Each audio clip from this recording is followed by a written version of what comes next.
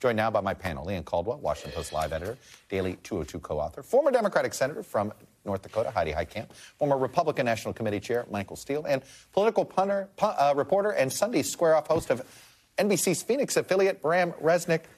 Brahm, I'm glad you were vacationing here in Washington today. Right? So I thought this is a big year for time for vacation. You knew that, yeah. In December, Brahm, you have been the center of the domestic political universe 2018, 2020, and now 2022, and now here we go again, 2024.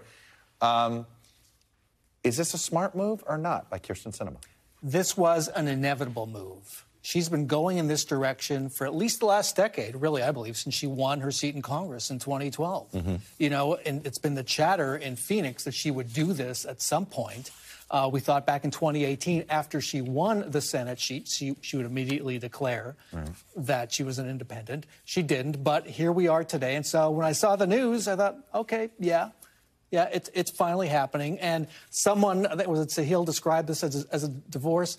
Is it a full-fledged divorce? They've been living in separate homes for a long time, okay? Separate beds, whatever you want to call it. She has no relationship with the party. The party today, their statement was basically, don't let the door hit you on the way out. Right. That was the Arizona Democratic Party. So is today a great day for the Arizona Republican Party for 2024? Not yet. They have a lot of problems of their own. We are still not clear of the 2022 election. There still may be court cases, a contest of the gubernatorial race. That party is still in the thrall of Donald Trump and will likely remain that way. Look at our legislature. It is very Trumpian. So they're not past that yet. The Republican Party will name their new chair in the state. Come January, that's a big vote that will tell us a lot about where this party is going. Heidi Heitkamp, you actually didn't serve with her. You guys crossed paths, right? You lost in 18, she won in 18, but you certainly are friendly with a lot of the Senate. You know, what is her reputation internally? Actually, it's pretty good, Chuck, that she can get a deal done. You know, you talk to people who have watched the deals that were made over the last 2 years. She's been in the center of all of them. And anyone who thought that she was a rubber stamp for the caucus is wrong. But what's interesting is the statements coming out of Democratic senators, out of Chuck Schumer, have really been embracing her. Because when she left, she did not take away her vote from the committee structure. And so these committees will be majority Democratic committees. And she waited until after the runoff, by the way. I mean, she did have some deference to the party. I think this doesn't change anything that happens in Washington. Where this matters is in Arizona. She's less popular than either Biden or Trump in Arizona in every category.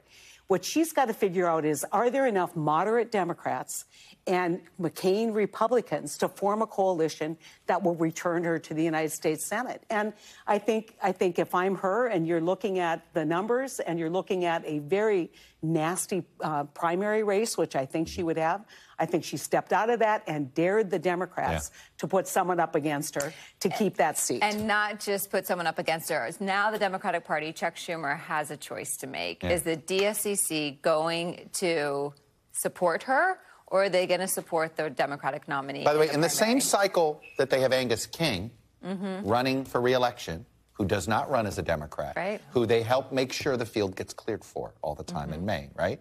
Yeah, absolutely. And there's no clarity on that yet. I mean, Kyrsten Sinema, when people make this decision, they have to think about the fundraising. Are they going to be a viable candidate not part of a political party apparatus? Kyrsten Sinema is a phenomenal fundraiser. She likes to fundraise. Everyone knows that she likes to talk to donors. But the question is she still going to have that national party to help her in the long run if she needs it? And we'll see what Chuck Schumer Right now, fundraising is about small dollar donors. And she just now has abandoned small dollar donors across. And so she got to find enough money within the financial institutions to fund it. Michael Steele, you're a guy who's in a part of the Republican Party that the base doesn't like all the time. Right. And I could envision, so popular. You ran for the Senate. Had you been in the Senate, in this Republican Party, I could picture you feeling as if you may have felt no choice but to abandon your party, stick as an independent. Like, if you're in the center of your party, I get this is a tempting path. I get where she's coming from and how she got to where she is. Over the last 10 years, to your point, she couldn't figure out how to become a McCain Republican. Or McCain Democrat. Or McCain Democrat. Yeah. But also a McCain Republican, meaning to make that move wholesale into the Republican Party. As she looked and saw the MAGA wings begin to unfurl, where does she go? Where does she fit into that? So now, to both your points, her strategy has got to be, how do I make this work, this independent posture work? She's got some examples. King, she's got what we just saw. Evan McMullen. We saw what we saw in Alaska, quite frankly. Even Murkowski's basically barely, she didn't win with Republicans. Right, she didn't win with Republicans. Yeah. And she had the support of the party behind her. But she was had final four voting. But that's this election. The one before she was on her own. So all right. There are legs there. But Brahm, I want to get back to who is Kyrsten Sinema, because this little quote's been circulating from the Hartford Courant circa 2000, I believe this is in 2003, after Joe Lieberman lost a primary and then left his party. And she was protesting it. This is from the Hartford Courant. He's ashamed of Democrats, said Kyrsten Sinema, a social worker and organizer of the event. I don't even know why he's running. He seems to want to get Republicans voting for him. What kind of strategy is that? Now, that was Kyrsten Sinema, a much younger version, who was pretty much a more progressive activist. But you've watched this evolution in her over 20 years, arguably. Yeah, that was a much, much younger version of Kyrsten Sinema. And all the things you're talking about, that polling, things that may or may not happen. I told you this, I think, 5 years ago. She's the shrewdest politician I've ever seen, certainly in Arizona. You're not underestimating her, and maybe even nationwide. She knows what the polling is. She's got the path mapped out. She can't be sure it's going to be the right path, but she's got it mapped out. This isn't like, oh, let's do this today. Right. This didn't just happen. As I said, it's an evolution. She's been moving in this direction. She knows what the numbers are. And now, to the larger point of, you have Chuck Schumer and Joe Biden in some really tough positions right now, kind of in a stare down with her and Ruben Gallego and whoever else might jump in.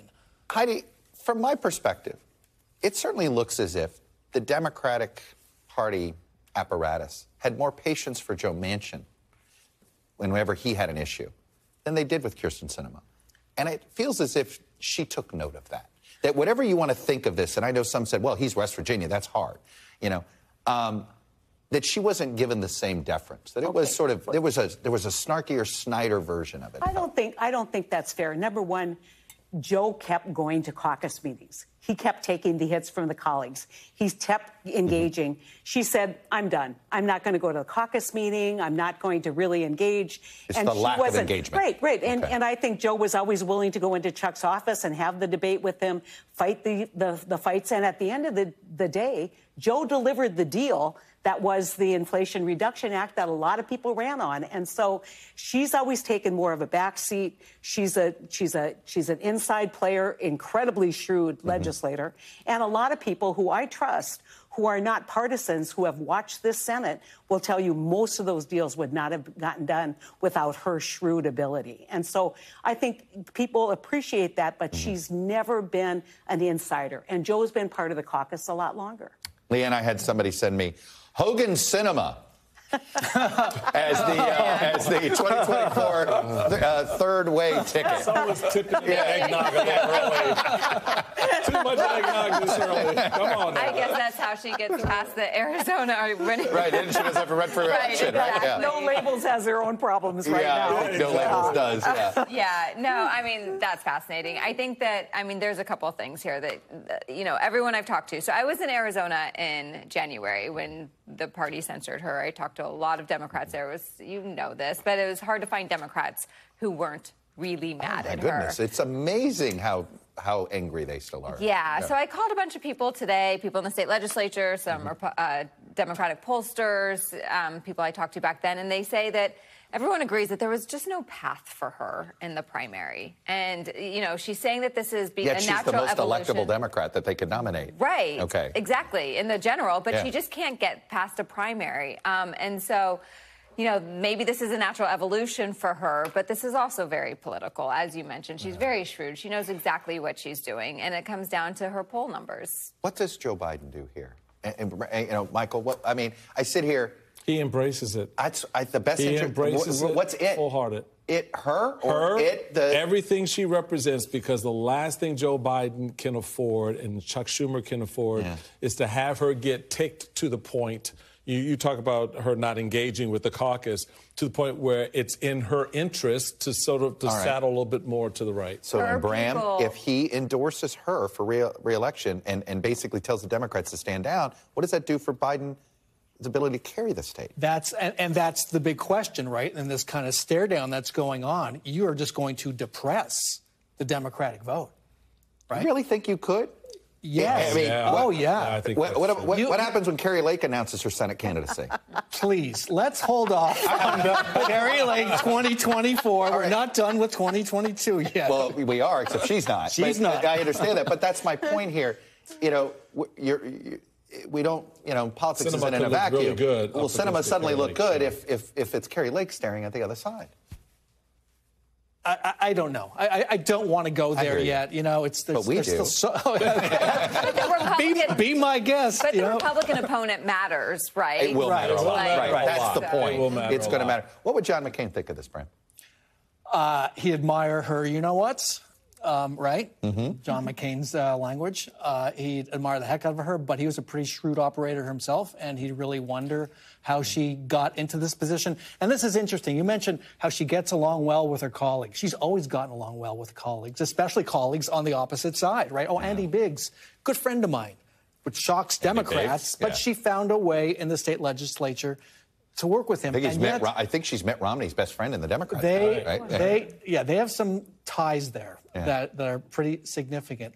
But she's also managed to alienate the grassroots, as we've heard. And frankly, a lot of friends of hers. This John McCain would not have done. I have sensed this. Heidi, let's say she succeeds with this strategy. How many other senators that are what I would call soft partisans would be envious of that and say, boy, now I'd like to try that? It's pretty lonely when you go out all alone on this kind of movement. And, whether you want to agree or not, you read the Twitter feed, and it's brutal today. Don't read the Twitter feed. I know, but insiders here do. Sure, and all of a sudden, and part of this is, I think, trying to find a path forward. I would not assume that she'll run. I mean, everybody is like, oh, she's going to run. And I think that right now she says, this is the only path forward. I'm going to take this step, take what's going to happen, and then I'll see if I can. The ultimate Garbo move. Someone did say that this was a trial balloon on a potential re-election. She'll want something bigger and better. And regarding Twitter, pay attention. She had a tweet last week where she criticized all the people who pose on Twitter. And she said, look at me, I get things done. It was a Twitter thread of 10 or 11 tweets, and it was, get stuff done. If you're doing Twitter, if you're still doing Twitter threads, you've got the problem. Leigh Ann, Heidi, Michael, and Brahm, happy vacation. Thank you for working on it. Thanks for watching our YouTube channel. Follow today's top stories and breaking news by downloading the NBC News app.